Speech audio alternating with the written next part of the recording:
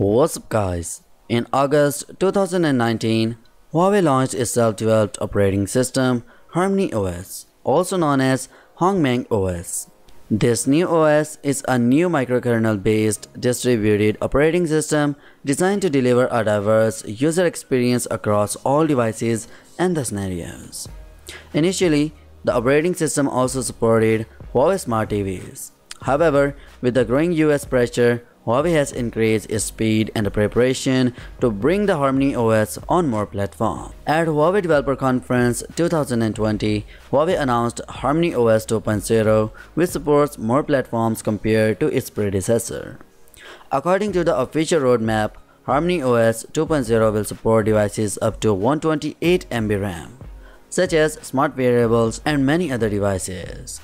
In 2021, it will support devices up to 4 GB of RAM, such as tablets and entry-level smartphones. By the end of 2021, this RAM limit will increase over 4 GB and open a way for the support of flagship smartphones. Aside from other devices, Huawei Consumer's PG CEO Richard said that the first Huawei smartphone will launch in 2021. As recently, a list of the allegedly leak suggested us to make a list of Huawei devices that will support the Harmony operating system, aka HarmonyOS. This list also includes devices from Honor. Also, it's expected that Huawei will keep the HarmonyOS initial to the Chinese market and will expand it to the global users after a test in the domestic market. Huawei likely to prioritize the devices launched only on Huawei mobile services for HarmonyOS upgrade.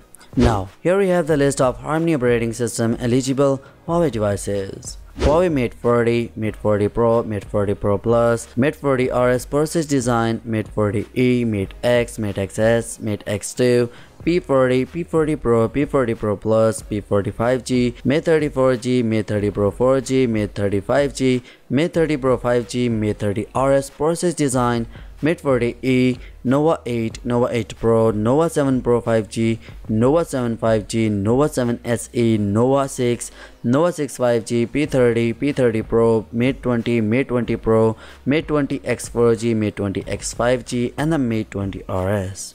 Now, here's a list of wearables. Huawei Watch GT2 Pro. Now here's the list of tablets. Huawei MatePad Pro, Huawei MediaPad M6. And if we talk about some upcoming phones that will support Harmony operating system, Huawei P50, Huawei MatePad Pro 2, and the Huawei Smartwatch 2021. Now here we have the list of eligible Honor devices. But after the separation from Huawei, there is no confirmation on what Honor may decide for these devices.